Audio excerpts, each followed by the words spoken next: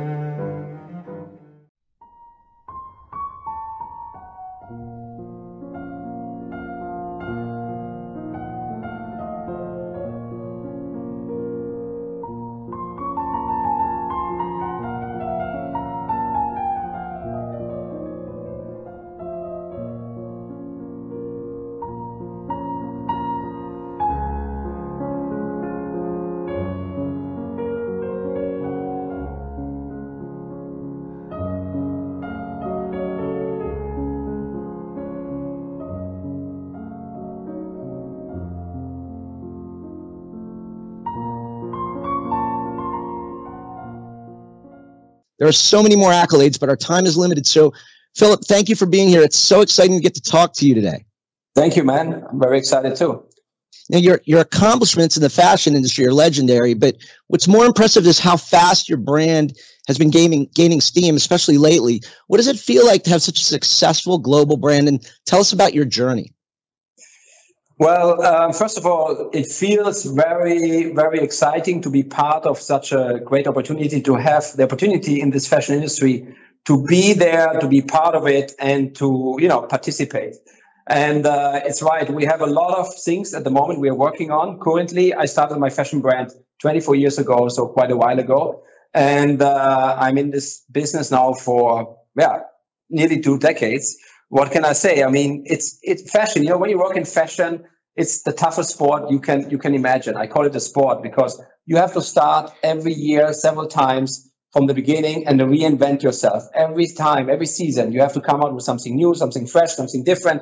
You have to excite your customers. You have to excite your community, and that's what I'm doing since 24 years. So it never stops. Yeah. I read about that, how you have to at least twice a year, maybe more. What's your inspiration for coming up with those ideas? Or is it natural? I mean, sometimes 90% is natural. Sometimes you have to force yourself, if you run out of ideas. And we are doing up to 6 collections a year. And then we also have several brands we are managing. So at the end, we do 18 collections a year, which is a lot. And then in different categories, starting from shoes to ready to wear, to eyewear, to watches, to furniture now again. So there's quite a lot which we are designing. I think we design about 10,000 products a year. Amazing. Amazing. Let's take a step back, though, because in 2009, you opened your first commercial showroom. I think it was in Monte Carlo. What did that feel like? I was very excited to see my name out there and to see people who believe in me and people who believe in my brand. And I think the biggest graduation you can have as a designer, if you see people who go out there and they buy your product and they wear your product, I think that is really what it's all about. And also to make people happy and feel excited about it. Thanks for supporting. And I can only say, this is the real reason why I'm working in this industry, because I want to make people happy and get excited about the product which we are designing, which we are selling. And I basically always design for myself. I always think about what would I like to wear, what is my preference. I mean, my whole life is already Plein. I haven't worn any other brand, I think, since 15 years. And so I really design for myself in the first place. And then I try to understand my customers in the second place. But first, there's me as a customer. And I'm very critical and very, let's say, hard to please. There you go. I love that. You focused a lot of time and effort outside of the men's area, expanding the women's segment of the brand. What moved you in that direction?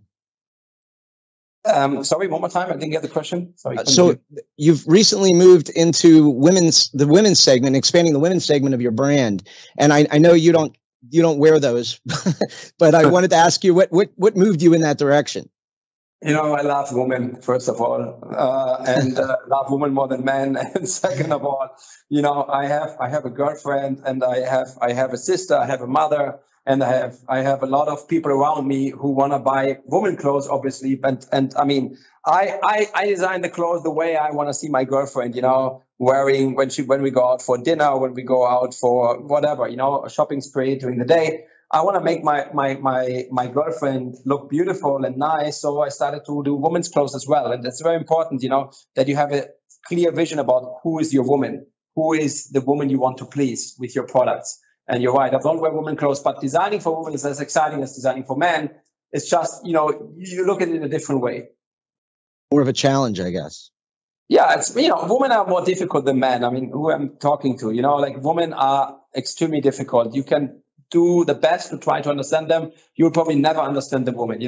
A man is much more easy. He has his pair of denim, he has his t-shirt, his leather jacket, his blazer. But a woman has so much more options in the fashion that she can wear a skirt, a dress, she can wear leggings, she can wear, a jumper, whatever. Women have so many more options, and that makes it even more difficult. I'm in an industry. And they never know what to wear. Every morning when my girlfriend wakes up, she doesn't know what to wear. So a man, you wake up, you need 2 minutes and you're dressed up. But a girl, she changes 5 times her outfit before she even leaves the house.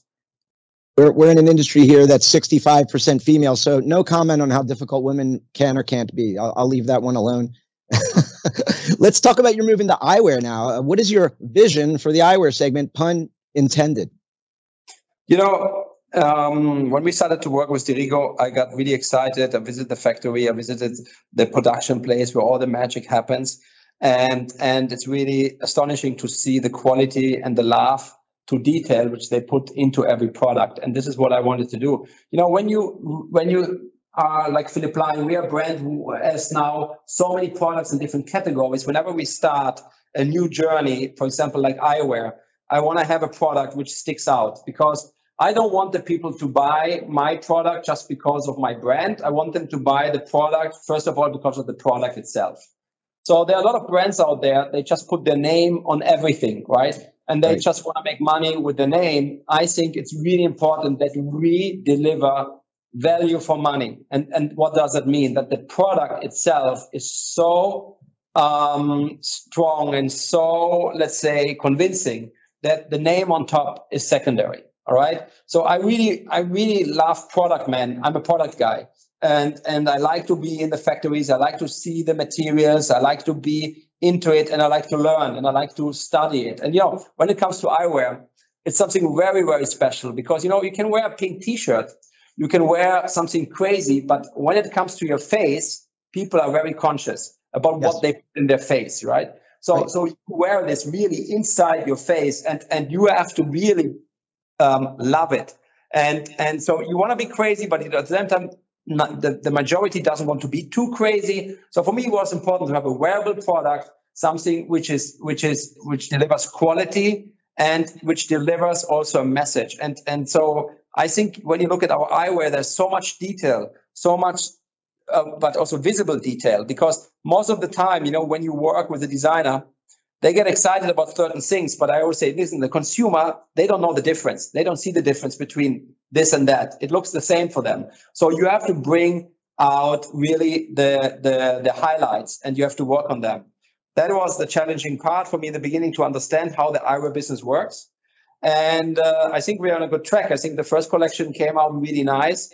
I got a lot of compliments. Everybody's very excited about it.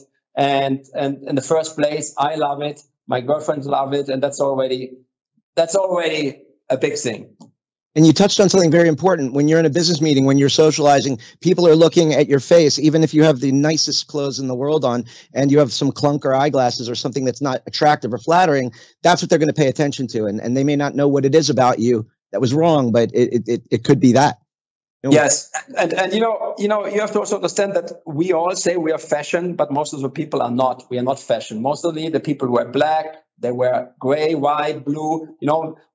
People are not so experimental. They might say, wow, that's amazing. But would they really wear it? Would they really buy it? That's a big challenge here. Yeah. You want to be cool. You want to be fashion at the same time. You have to be careful that you don't, we call it the right amount of wrong. The right amount of wrong. If you're too much over the edge, it can go directly the opposite. But if you're at the edge, you're cool as hell. Excellent. Tell us a little bit more about what led to your choice of Rigo to partner with. When I started to decide to go into this eyewear business, I wanted to understand who is the leader in this industry. And, Rigo is a company which has so much history. I mean, it's a family business. It has been around since so many years and decades. It's a very traditional company with a lot of heritage and knowledge. And this is when it comes to, quality and it comes to workmanship and craftsmanship. You better work with somebody who knows what they are doing. And this is why I wanted to work with Rigo, because they deliver all these attributes and they bring into this partnership all what is necessary. They have the know-how, but they also have the distribution power, and moreover, they have the production facilities. And so they have all in one. And I think that's a very explosive partnership, because I think I contributed to their team quite a lot of, novità, because what is a good thing is, Alan, is when you start something new, when you start a new journey and you are not particular from this industry, so you go in there like a virgin, right? You see the things with different eyes.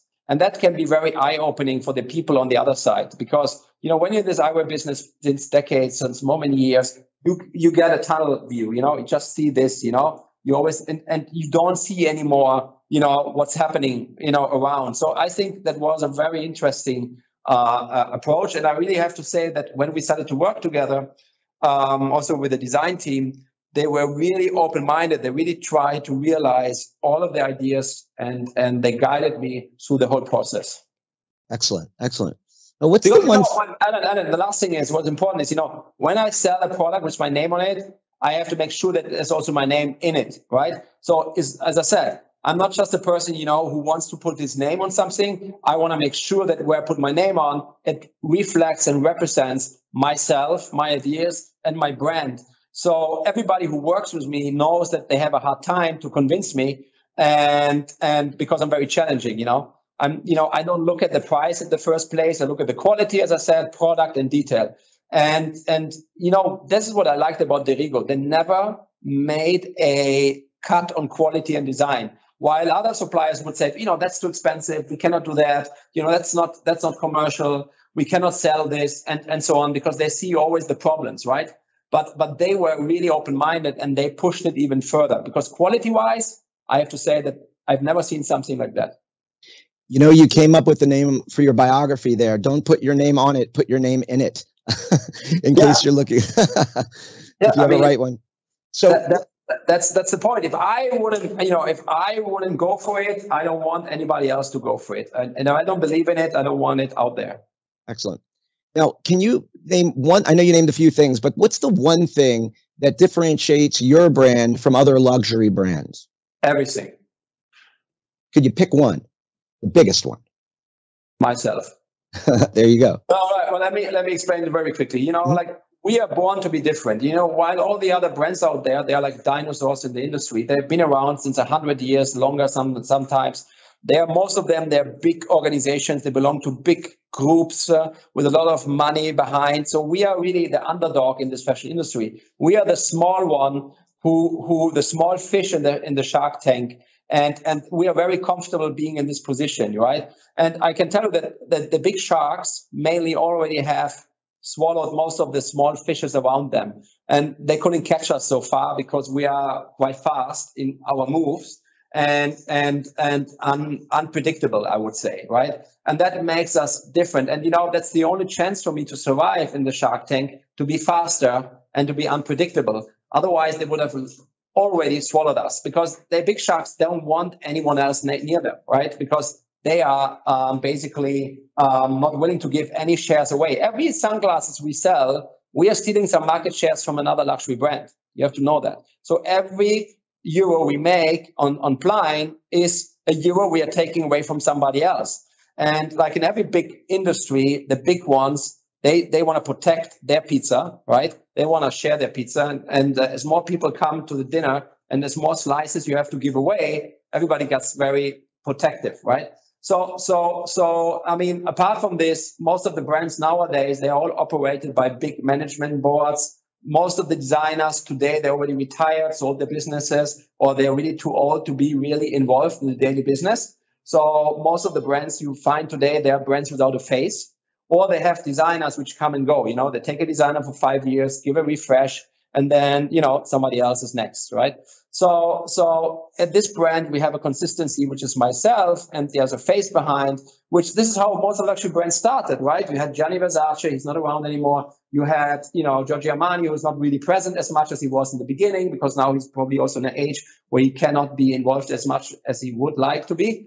And that makes obviously a difference. And then we are very innovative, and we are very, you know, when you're the sole owner and the designer at the same time, you're willing to take risks. You not only evaluate everything on profit margins, you do it because, you know, you like it or you love it, or we have the balls to do it, you know, and others, you know, cannot do it the way we do. And that's also important. That's why we're here. And the freedom to do it as well. Yeah, I mean, we call that rock and roll, right? That's the rock and roll. The rock and roll is this lifestyle, you know, to do what you want to do and not to always think about twice what would other people say. We don't always have to be politically correct because we are not Coca-Cola, right? If you're Coca-Cola, you cannot make a wrong move, but we are whiskey cola. So we are for the 1%. Right. And when it comes to initiatives that you are very into diversity and sustainability, that's a core value for you. Tell us about your positioning on those and other socially responsible initiatives that you're involved in. Yeah, I mean, you know, I was the first brand, I would say 8 or 9 years ago, who did a black casting during Milan Fashion Week. Even before Black Lives Matter came up and whatever, we were the first fashion brand in the industry in Milan during Fashion Week who had an all black casting. And we did many things like this. You know, I had models without feet, people who lost their feet, you know, walking on the catwalk with the prothese and so on. And we did many things, you know, in order to support minorities and minority groups in this company and as my brand. And you know, because we are underdogs and we believe in underdogs and we believe people who are different, and we want to support that. And we did that from the very beginning, and we keep on doing it. And as I said, we are born to be different, and we are not afraid to be looked at somebody different. And that's why we engage exactly for this reason with people who are different and who are not the norm or who seem to be different.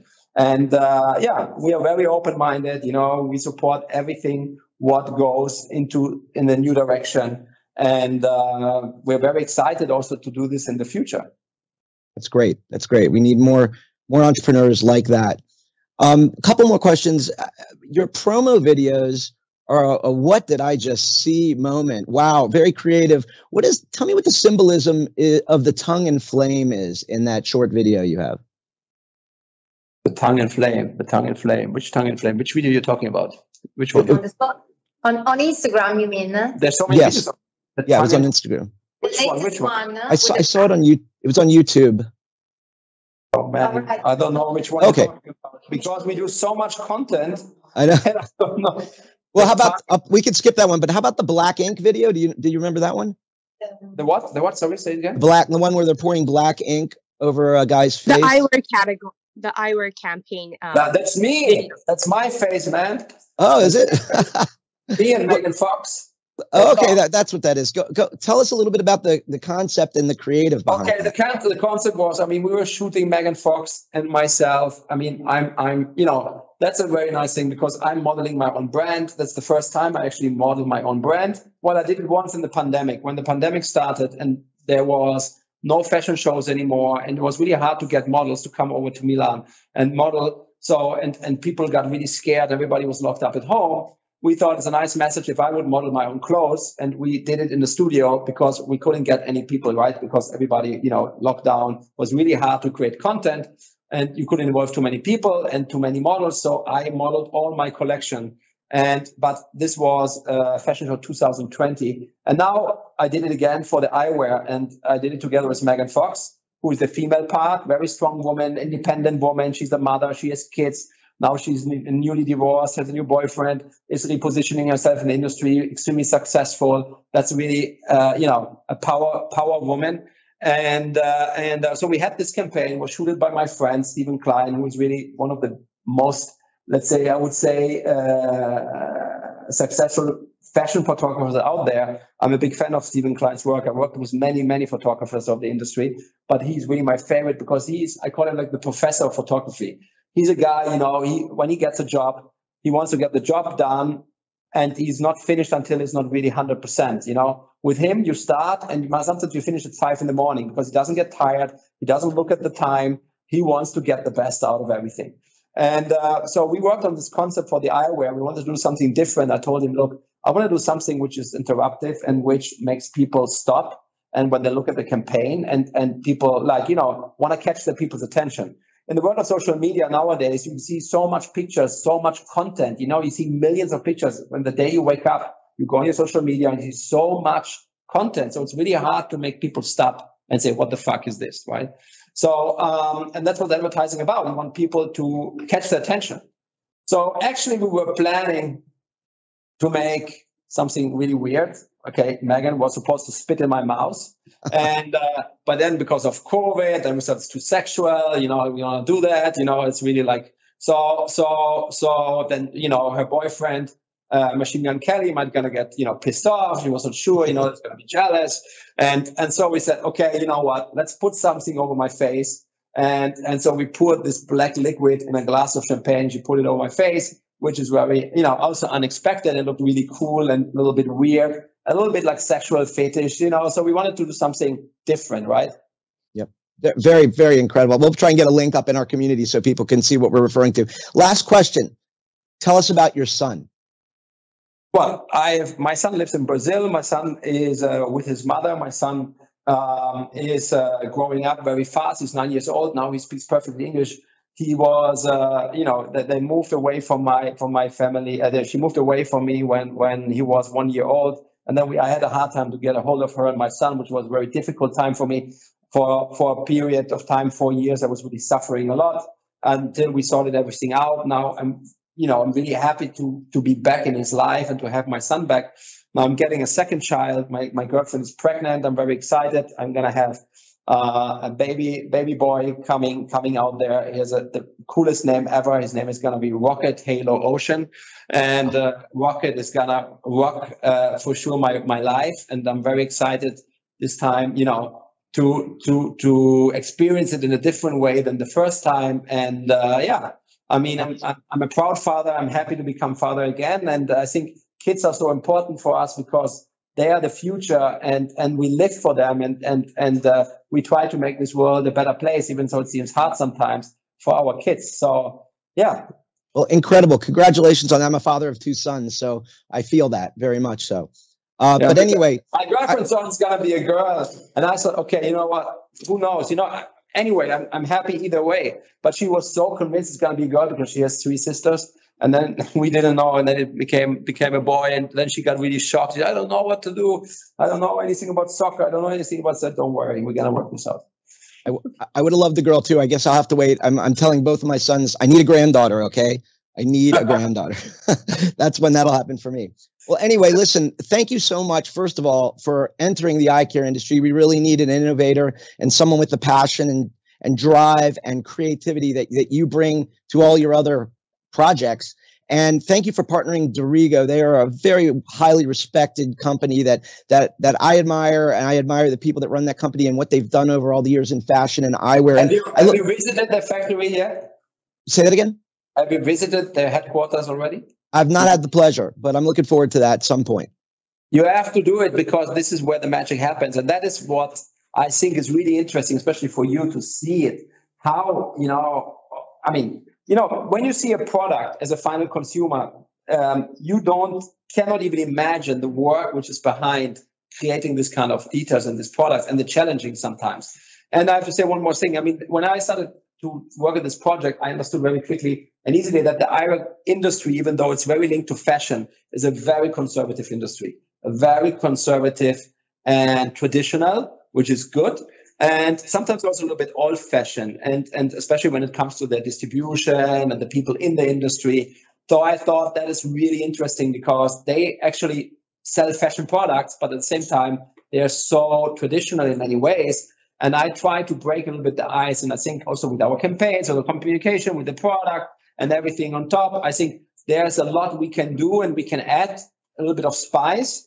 And, one more thing, Alan, nobody needs another eyewear brand or another product, because, to be very honest, there's enough product out there for the next 1,000 years. So if you really go out there and you want to make something, you should come out there with something different and make a difference, or at least try to aim to make something different. Because if you want to just copy or do whatever everybody has done already, you should better not even start. I think the only thing is to contribute with something different. Otherwise, who needs another brand doing eyewear? Nobody does. Well, you made a great decision partnering with Rigo, because out of the large manufacturers, they are definitely one of the ones who steps out of that box. So sounds like it's a great fit. Is there anything else you'd like to say to the audience? I mean, what can I say? I mean, Plein is the best, fuck the rest. What do we want to say? I mean, that's great. Take your choice. You should go out there. You should check out the eyewear, which we have done. I'm very proud of it. And, I think what is really important is that I really designed every little product, every little detail, and I really put my name on it. I believe in it. And I think that makes a big difference. And there's a lot of authenticity in this brand and in their product. And I hope that this is what the people we are talking to can confirm when they get to see the product and have it definitely at the end in their hands. Great. Well, we all look for big things from all of your lines moving forward. We're glad to get to know you and learn more about you, and have a great year, and look forward to our next connection. Thank you. Thank you, Matt. Thank you. Thank you, Natalie. Thank you. Ciao.